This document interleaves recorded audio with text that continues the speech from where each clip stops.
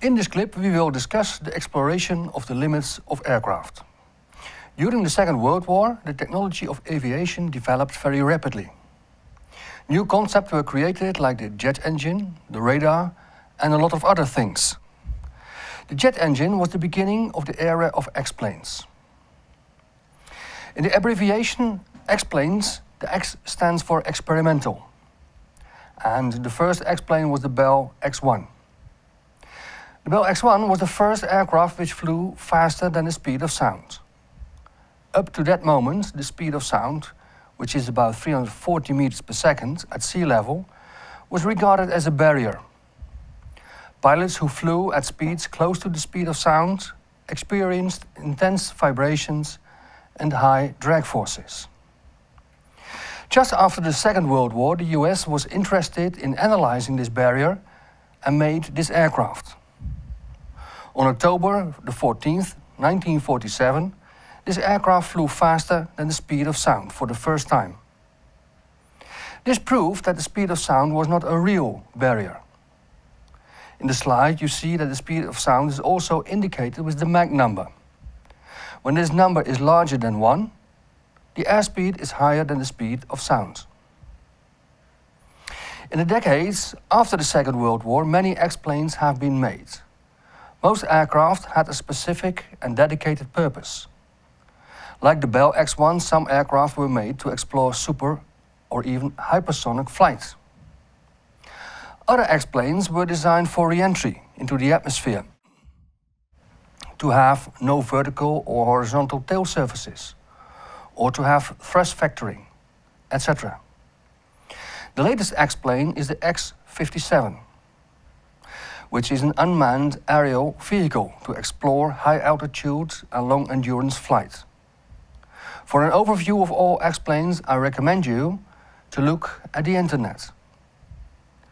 Usually the number of aircraft built for X-planes is limited. Sometimes only one, sometimes a few. Also, the number of flights per aircraft was limited and often there were high risks involved, which meant that over the years a number of pilots have been killed during testing. I would like to introduce you to a few X-planes just to have a taste for you. This is the X-15. As you can see, this aircraft flew for the first time in 1959. Its main objectives were to fly at high altitudes at a very high speed. It is the fastest aircraft ever. It flew at a speed of more than 7,000 kilometers per hour, or at a Mach number higher than 6.5. This aircraft also had the altitude record for a long time, at an altitude of almost 108 kilometers. During the high speed, the aircraft was propelled by a rocket engine, and the skin temperature got very high, more than 650 degrees Celsius. Therefore, most of the aircraft was made of titanium and steel alloys. For cooling of the hotter sections of the skin, ablative materials were applied. Ablative materials mean evaporate and consume large quantities of energy. Another X-plane was the X-29. This aircraft had a forward swept wing. As you know, most airplanes have a rearward swept wing with a positive sweep angle. For metal alloys, this is the only option. Main reason is that for a metal wing, only a rearward swept wing results in a stable wing. A stable wing means that by increasing the angle of attack, the wing remains controllable. For composites, however, also a forward swept wing is possible. That's because composite properties can be tailored, which means the properties can be designed such that the stiffness and strength can be highly anisotropic. Let's return to the speed of sound. As mentioned before, we use the Mach number to indicate whether an aircraft flies slower or faster than the speed of sound. The Mach number is defined as the ratio of the airspeed v and the speed of sound a. Note that the speed of sound is not a constant, but depends on temperature. See the formula.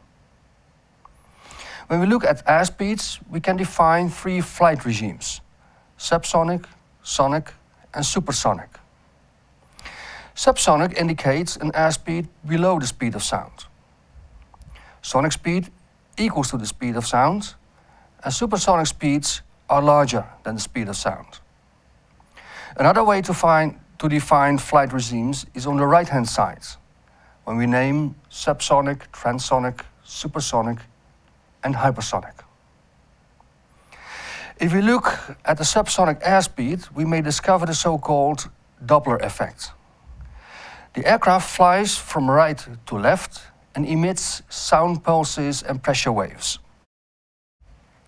The sound pulse densify on the left hand of the sketch, and on the right side the distances between the pulses increase.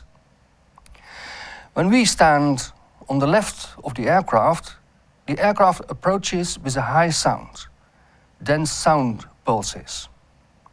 Once it passed, the sound frequency drops. There are larger distances between the pulses. This high-low sound effect is caused by the Doppler effect. Note that the sound pulses do not come together in this picture. The coalescence of sound pulses and pressure waves happens at the speed of sound. Here the airspeed is equal to the speed of sound.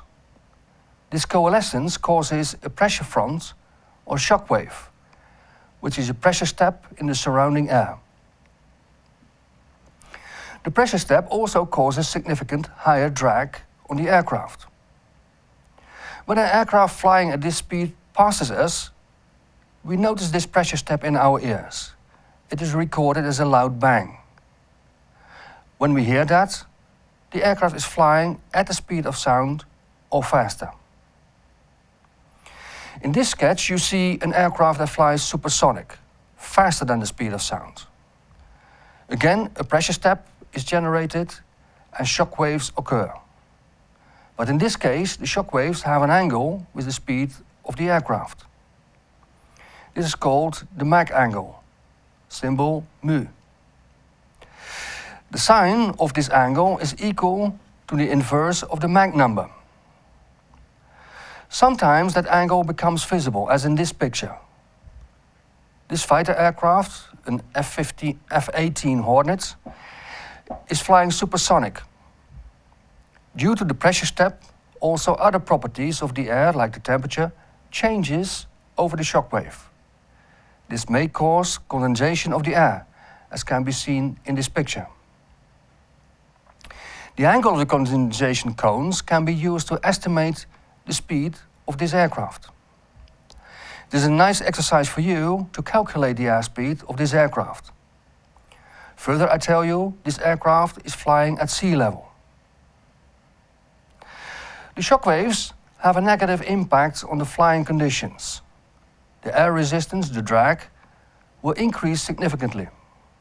This can be seen in this graph. When a subsonic aircraft with straight wings tries to fly supersonic, its lift-drag ratio drops to very low values at the speed of sound. So what are possible solutions to fly supersonic? One of the applied options to overcome or reduce the effects of shock waves are the use of thin airfoils. Subsonic aircraft have thick airfoils with a round leading edge and a sharp trailing edge. The thickness of such airfoil is about 10 to 15% of the chord length. For supersonic flight, we use much smaller thicknesses, about 3 to 5% of the chord length. And both the leading edge and the trailing edge of the wing are sharp. This reduces the effect of shock waves and makes it possible to fly supersonic without too high drag forces. Another solution we can use is a sweep angle.